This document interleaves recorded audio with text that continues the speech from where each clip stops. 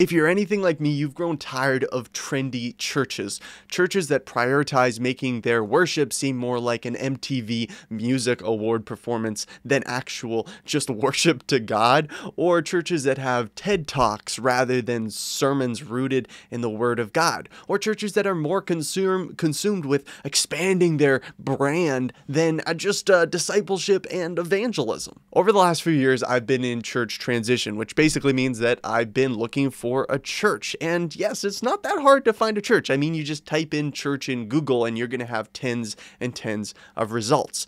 The problem is that those churches, you don't really know what they believe, and they often don't stand for the same things. So my question over the last few years that I've been asking myself is, how do you find a good church? And what even is a good church? I'm going to answer those questions in a second, but for those of you who are doubting the necessity of being a part of a local congregation, let's take a look at Hebrews 10, and let us consider how we might spur one another on towards love and good deeds, not neglecting to meet together, as is the habit of some, but encouraging one another, and all the more as you see the day drawing near. And Colossians as well, let the message of Christ dwell among you richly as you teach and admonish one another with all wisdom through psalms, hymns, and songs from the Spirit, singing to God with gratitude in your hearts. So the gathering of the church should be a place where we encourage one another towards love and good deeds, where we teach and admonish those to have Christ's message dwell in us richly, and where we sing songs of praise to God. So being a part of a church body is important. I hope you can agree, but there are a lot of challenges that go with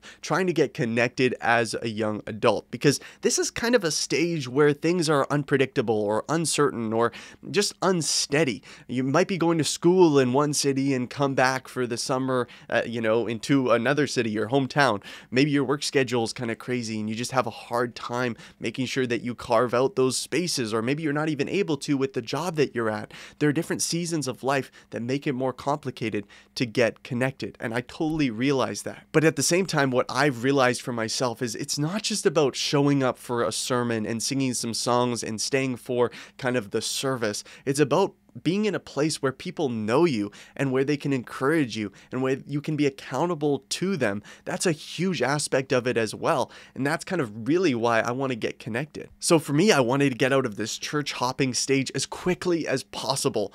And that's kind of where the journey began. I just want to say though, before moving forward, because I know we can get caught up in the space of like, I need to find this perfect church, or I want to find this perfect church, or the grass is always greener type situation. And that can be really challenging and tough if you get caught into that trap. And so I just want to say, like, okay, make sure you're approaching this church hunt with the right motives. It's not just, oh, what can I get from it? Or how can my needs be met? It's like, how can I actually see myself in this body, building it up? With all that being said, here's step one. Research. Compile a list and put necessary info into a spreadsheet. So you guys might not know this aspect of who I am, but I love to keep things organized. So I love spreadsheets. I'm kind of like a spreadsheet fiend. So when I get an opportunity to, crack open another one, I get so excited. So for this, it's like, okay, let me get all the different churches that I'm checking out or that I've heard of and put them all in a spreadsheet and have all these different criteria, like, okay, when does their service meet? How far away are they? Do they have a young adults group? All sorts of things like that. And so how do I find these different churches?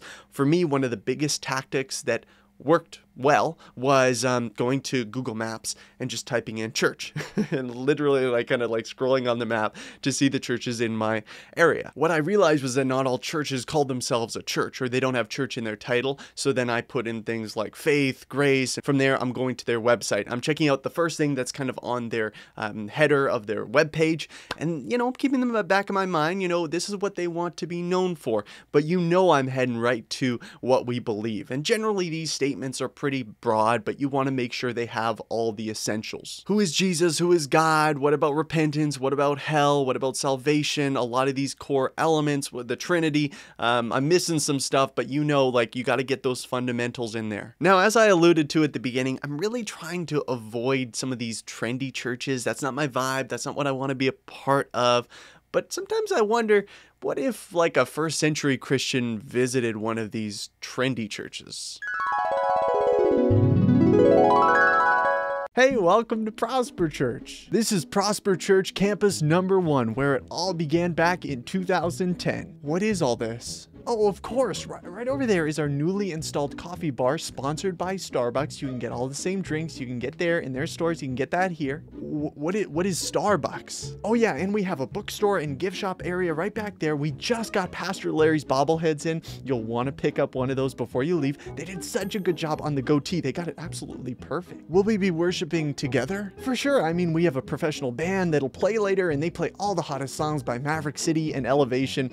We crank up the music so loud that you can't hear yourself sing. So don't worry if you can't follow along. That's why we leave it to the professionals. What? You've lost your salt. Not sure what that means, but I'm going to take it as a compliment. Hope to see you at the event center in about 10 minutes for the worship experience. I'm digging those sandals, by the way. I gotta get me a pair. Was scarier than I thought. Anyway, so I compiled some of the churches that I was interested in based on their website onto my spreadsheet, and obviously there were a lot of questions that had gone unanswered because I'd have to actually, go to the church in order to find out. So that's step number 2. Now, for me, going to a new church can be a really exciting experience, but it's also a pretty anxiety-producing experience. New people, new building, new location. How do I get there? What if I arrive late? What if I don't know what to say, or it's awkward or whatever? But you got to put that aside and you just got to step out and do your thing. And that's what I did. So when I'm going to these new churches, I'm trying to keep an open mind, not be too judgy, because look, first impressions aren't everything. But on one occasion, I ventured into a church and it looked something like this. Hey, welcome to Prosper Church. Hey, I'm new to this church. How long do your church services usually go? Oh, you mean the worship experience? Sure. About an hour or so. Okay, how long is the sermon usually? You mean the Tim Talk. The what? Yeah, the Tim Talk, presented by CEO, entrepreneur, international speaker, and businessman, and the senior pastor of our church, Tim Fliegenstein.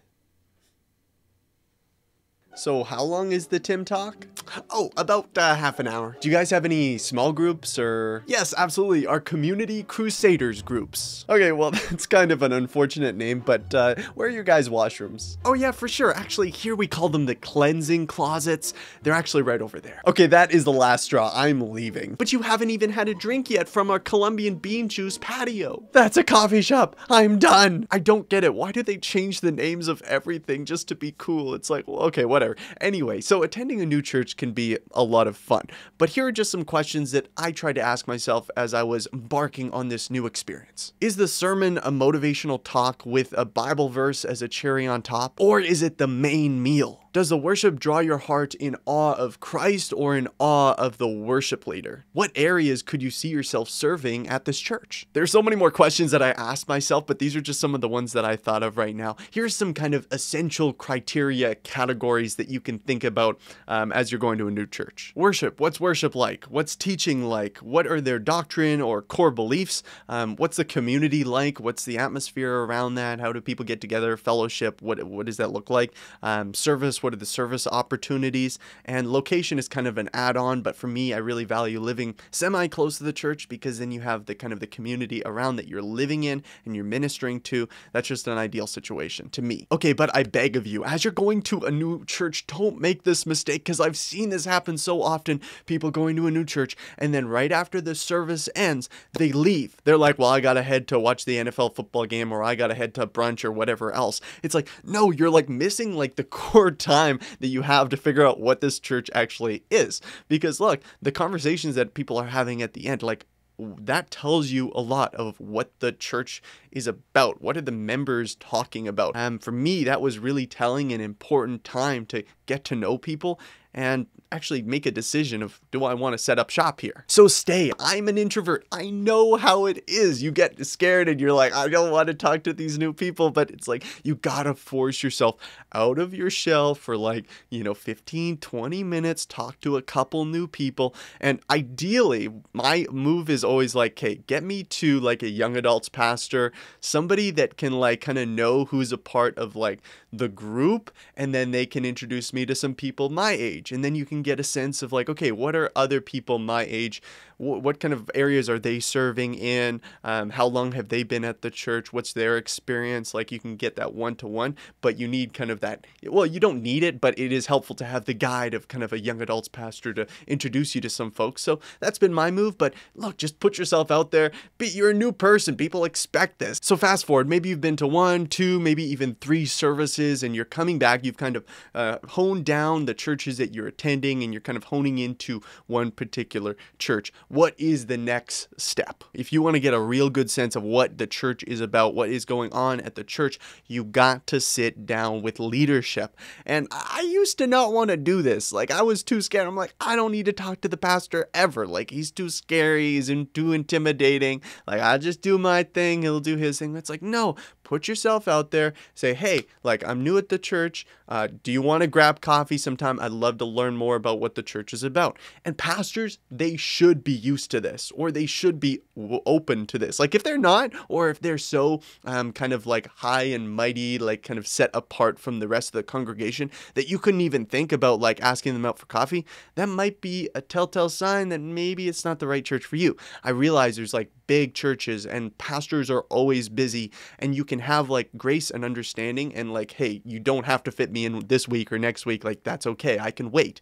But at the same time, if there's not even intentional effort put into trying to meet with new people that are interested, that's a red flag to me. For me, when I'm out with these guys, I just want to get a sense of their temperament. You know, what are they passionate about? What direction is the church going? Is it growing or is it shrinking? Why do they think that's happening? What growth have they seen within their congregation from a spiritual perspective? What are they trying to focus on? What are their weak elements and what are they strong at? Also, what is their take on some of the more controversial issues in our society today? Abortion, LGBTQ issues, critical race theory. Now, it's not about grilling these guys to get an answer, but you do want to know where they stand. And you might be like, Isaac, why do you care so much about those issues? Does it really matter? Well, here's my conclusion. Outside of your family, your church is your main support system. So when you're out in the world, there are going to be times, and more recently, I believe, that you are going to need to stand on biblical truth. And that is going to cause some problems in your life. It just will. Like, it'll, you know, you might be canceled from a spot. You might get fired from another spot. You might be shut out of different opportunities. You will be hated. I mean, that's just a promise that Jesus gives us when we stand on biblical truth, when we stand up for him. It's like the world's going to hate you. My question is, do you have that kind of support system, even beyond your family, to your church, that is going to stand behind you?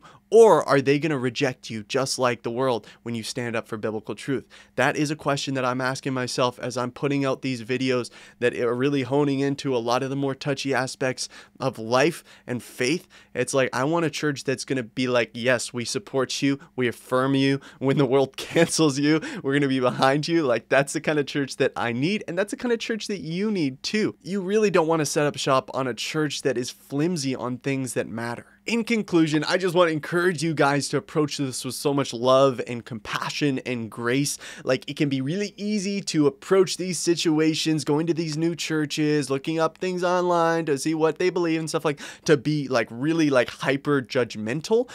It's important to judge. You need to judge because that's how we know what is right and what is wrong. So I'm not saying don't judge. What I'm saying is that realize that no church is perfect. There are churches that are going to have flaws, and there are churches that are going to have major flaws that you need to not associate yourself with.